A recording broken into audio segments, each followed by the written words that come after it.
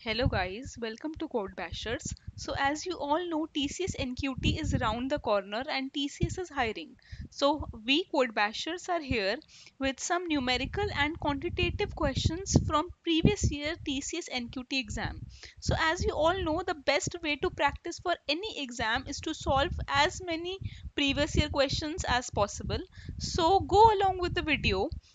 Maybe these questions can be asked in your next exam and similar questions can be asked. So if you face any problem with the questions and if you have any query regarding the TCS NQT exam, feel free to write to us in the comment section. Also, you can join our Telegram channel. So we have a dedicated Telegram channel for the 2026 batch. So if you are applying for TCS NQT or if you are applying for Infosys, Accenture, Cognizant or any on-campus hiring, and if you want to discuss with us or with the fellow people on Telegram, so you can join our Telegram 2026 batch. We have a community of people who are giving similar exams as you are. So let's get started with the first question. First question says shopkeeper bought a lamp for 1200 rupees. So cost price will be 1200 rupees for the lamp. So we can write cost price can be 1200 and the ratio of its cost price and marked price. So marked price you can also say a selling price is 3:5. So cost price by selling price equal to 3 by 5, which is further cost price is 1200 by selling price. So with this equation you can easily calculate the selling price. So selling price came out to be 2000. So now selling price came out to be 2000. Now it was sold after two successive discounts of 30% and 18% and incurred a loss of or profit of X%, find X. So it is saying that a person brought a lamp for 1200 rupees and so the cost price is 1200, selling price is 2000. So and he gave discount on the selling price for 30%. So 30% discount means he sold it for the 70%. So he sold it for 70% and then again he gave a discount of 18%. So that means on 2000 first he gave a discount of 30%. That means he sold it for 70% of the original value and after that he further gave a discount of 18%. That means he sold it for 82% of the total value. So solving this equation, the amount came out to be 1148. That means the shopkeeper sold it at a price of 1148 and initially he bought it at a price of 1200. So that means he incurred a loss. So that means our answer will be out of these two options. So let's find out. So 1200 was the initial cost price for which he bought it and finally he sold it for 1148, which means he incurred a loss of 52 rupees. So now the question is asking us to find out the loss percentage. So to find out the loss percentage, 52 divided by the cost price into 100%. So that this came out to be 52 divided by 12. So 12 4 by 12. So this ratio is coming to us, which is 4 1 by 3. So this is the percentage for which he sold it at a loss. So this is loss because the selling price, the final selling price is less than the cost price. So our correct option would be option B. So option B. So next question is 15 men and 20 boys can complete a work in 15 days and 20 men and 35 boys can complete the same work in 10 days. So we have 15 men and 20 boys. So let's take some variables and some assumptions. It is saying that 15 men and 20 boys can complete a work in 15 days. So let's assume that work done by one man in 1 day equal to M and work done by one boy in 1 day is B. and it is saying that we are doing some work. So let's assume total work to be W. So based on these variables, let's try to form some equations. So we are saying 15 men and 20 boys can complete a work in 15 days. So 15 is the total number of men into work done by each man in per day, plus we have 20 boys and work done by one boy in one day is B, equal to the total amount of work divided by 15, because they are doing this work in 15 days. So this became the equation for total work done in one day. Similarly, let's make another equation, 20 men. So 20m plus 35b can complete a work in 10 days. So again, this became total work done in one day. So let's try to equate these equations. So let's equate these equations with W. So if I do, let's multiply 15 by 15, which will give me 225m, plus 15 into 20 will give me 300b. It will, and also equate, this will be equal to W, and solving this equation, 200m plus 350b again will give me W. So let's equate these two equations together.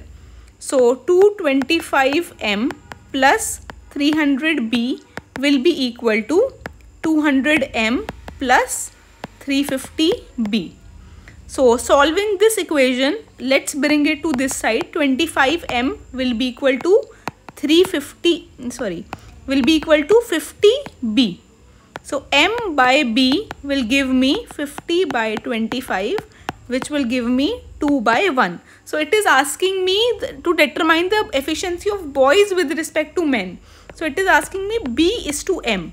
So b is to m will be 1 is to 2. B is to m. So 1 is to 2. So correct answer will be option C, 1 is to 2. So guys, if you are preparing for TCS NQT exam, on our Top Meet channel for Code Bashers, we have a dedicated study material for TCS NQT exam. So we have all the sections from the TCS NQT exam, be it verbal ability, numerical, quantitative reasoning, and along with the coding questions. So we have 200 plus verbal questions, quantitative questions, reasoning questions, and coding questions. So along with the solved answers. So this is our first PDF. We have the questions along with the solved answer. Similarly, this is the verbal ability section. So we have the question along with the options and the solved answer.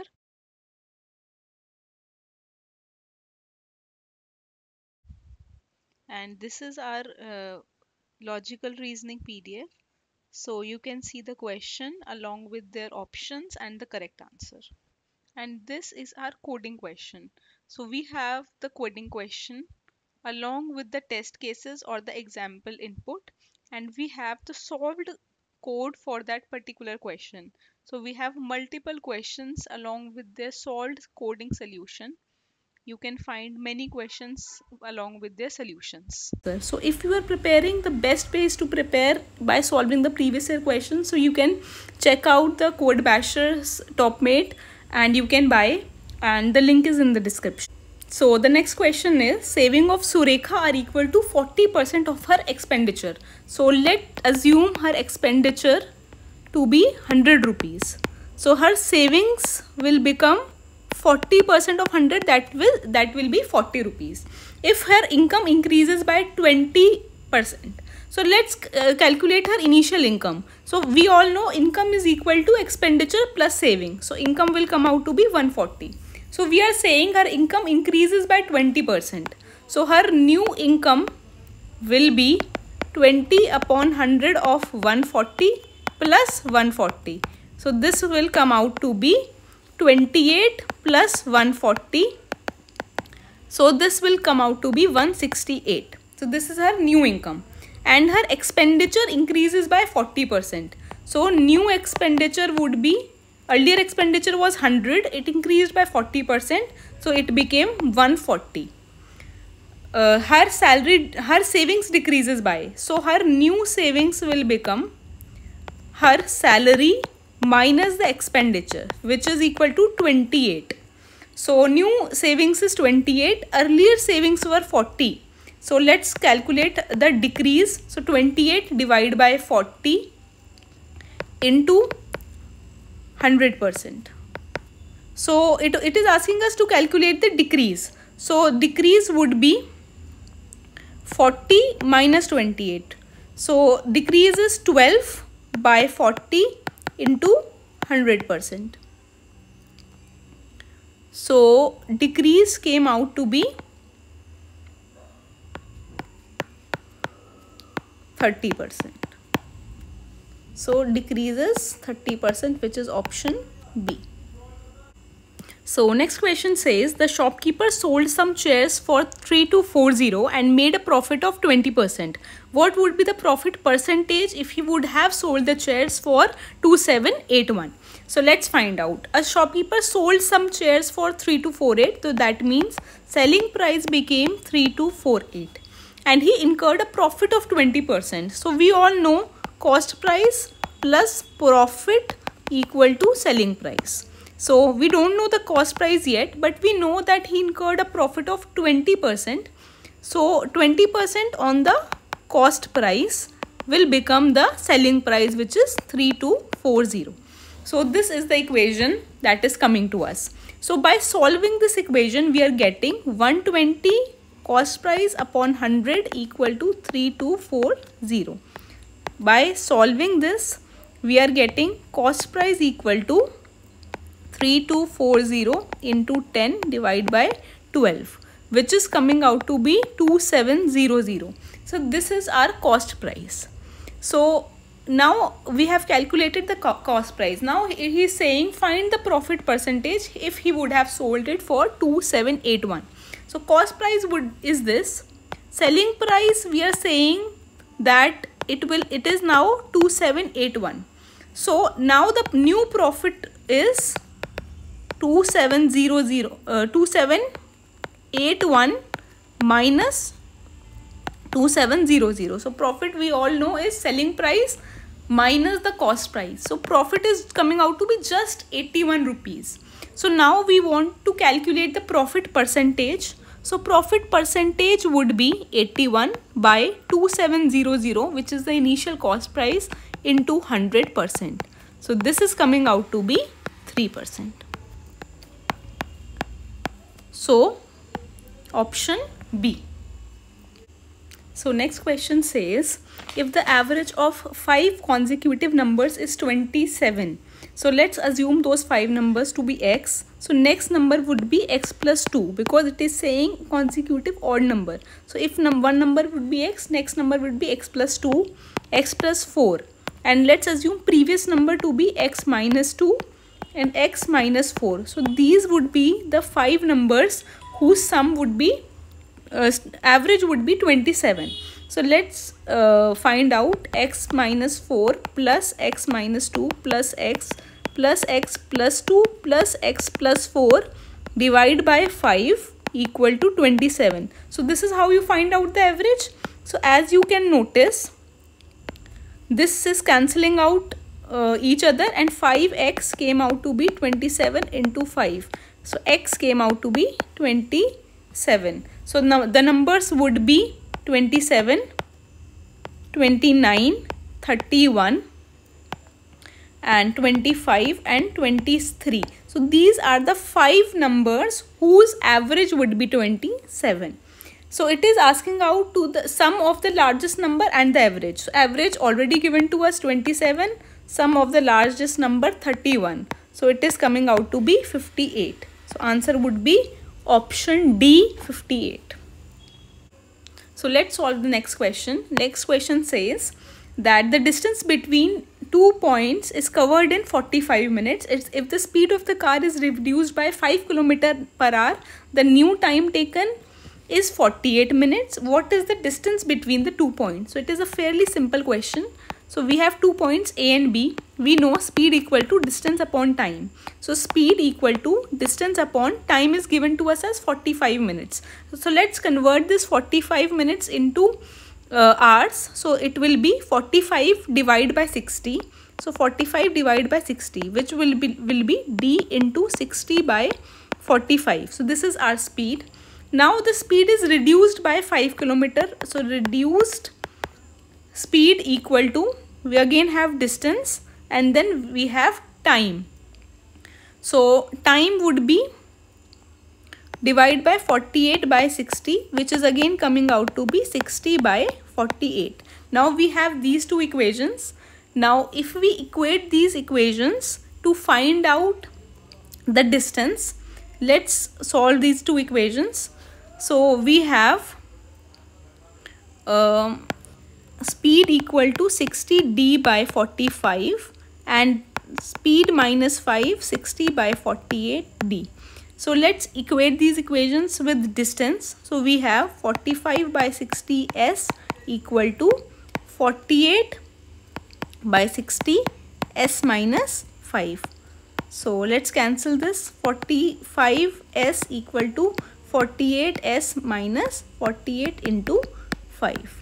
So we have 48 into 5 equal to 3s.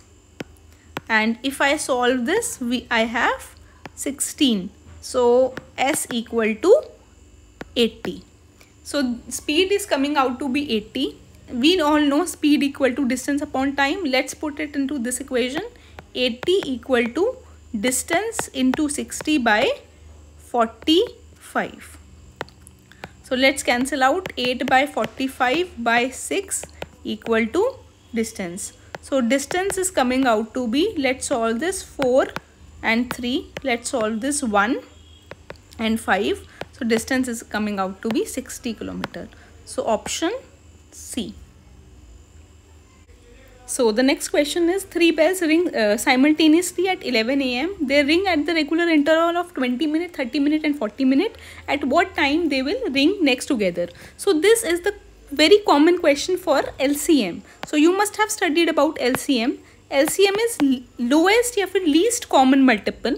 So what it says that we have 3 numbers, 20, 30 and 40. So we have to calculate the least common multiple of these 3 numbers. Least common multiple is that number that will occur in the table of all these 3 numbers. And if you read the question carefully, that would be the number that we need, because that is the common number which is coming in the table of all these 3 numbers, which is a multiple of all these 3 numbers. So how to find out LCM? So the most common way to find out LCM is we can write 20 in the prime factors of 2 into 5. 30 we can write in the prime factors of 3 into 2 into 5. 40 we can write in the prime factors of 2 into 2 into 2 into 5. So what are the common numbers which is coming in? We will take them only once. So 2 is coming in all the 3. 5 is coming in all the 3. And then whatever is left, let's take them. So it is 2, it is 3, again 2 and it is again 2. So if we multiply all these numbers, we are getting 240. So 240 is the smallest number which is the multiple of all these 3 numbers. So bell rang at 11 AM. 11 AM and we got 240 minutes because these are all in minutes. So 240 minutes means 2 hours. So after 11, the next 2 hours would be 1 PM. So at 1 PM, all these 3 bells will ring simultaneously. So the answer is option 2.